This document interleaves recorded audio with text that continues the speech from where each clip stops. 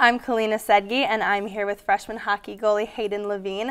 Thanks so much for coming. We're really happy to have you in studio today. Thank you. And I was just wondering, so how's it been finally settling down at Michigan after moving around for a couple of years? Yeah, it's definitely been a change. It's kind of nice to know that I'm going to be in one spot for 4 years now instead of moving around basically every 6 months at the time it was. So it's just kind of reassuring to know that I'm going to get to stay here and not have to move around a whole lot.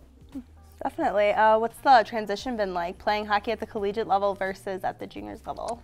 Yeah, the skill level wasn't so much like an adjustment, but the competition level is way up. Everyone's fighting for their positions, which changes it a lot. And then adding school in there and balancing that was really different versus where I was just playing juniors, kind of getting to just play hockey for 2 years and not worry about academics. So the initial grace period of kind of learning how to balance both those was really difficult. And is it different being in the U.S., or are you kind of used to it after being from Ontario? Are you used to it after being in the Yeah, no, I've been USHL? here long enough that it's not really an issue anymore. Everyone says I have an American accent, but then here everyone still says I have a Canadian accent, so I'm somewhere in between. And I have to ask, how did you feel when Canada lost to USA in World Juniors? Still mixed emotions about that, so let's be quiet. No, it was okay. It was kind of nice because our teammate, obviously, Joseph Ciccone, was there, so it was mixed emotions. Right. Sad because Canada lost, but at the same time, it was really cool to see him win a gold medal. And so you've wanted to come to Michigan for a while, actually, and being from Canada, how did you choose Michigan?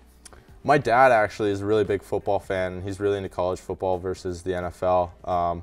So when I was little and we would play tournaments down here in Michigan, he always wanted to drive by the campus, and I guess it just kind of rubbed off of me. And my mom says when I was 6 years old, I said that I was going to be a Wolverine or go to Harvard, so one of those two. Glad you chose Michigan.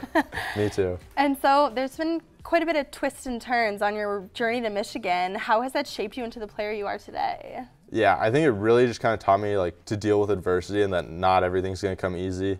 A lot of players that have that really high skill level kind of get by on that their whole life. And some guys like Connor McDavid, that takes them to the NHL. I think I realized that as a goalie, and for me, a lot of it is going to be hard work and kind of getting past those mental barriers. And so those 2 years of ups and downs really taught me how to deal with that. In your debut, you had a shutout. You're one of only 4 Wolverines in the last 35 years to do that, so that's a pretty big deal. Yeah, that was really exciting. Yeah, how was your mindset going onto the ice versus coming off the ice after that big win? The first 10 minutes of the game, I was just super nervous. I was just kind of shaking in my skates, didn't really know what to expect. The rink obviously is super loud for the first home game. After the first couple shots, I really just calmed down, and that was kind of the saving grace. It was okay, I can do this. And then the team played well in front of me that night, which was obviously a huge help. And what are you hoping to improve on for the rest of the season and the rest of your career here at Michigan? I think obviously it's just consistency throughout the 4 years. I've showed that I can come out and kind of compete. I think if I can do that every single night, then that's going to carry me and hopefully the team to a national championship. Yeah, definitely. Well, thank you so much. Good luck with the rest of your upcoming season. And next we have Carissa Martin talking and joking around with a few of the Michigan men's basketball stars.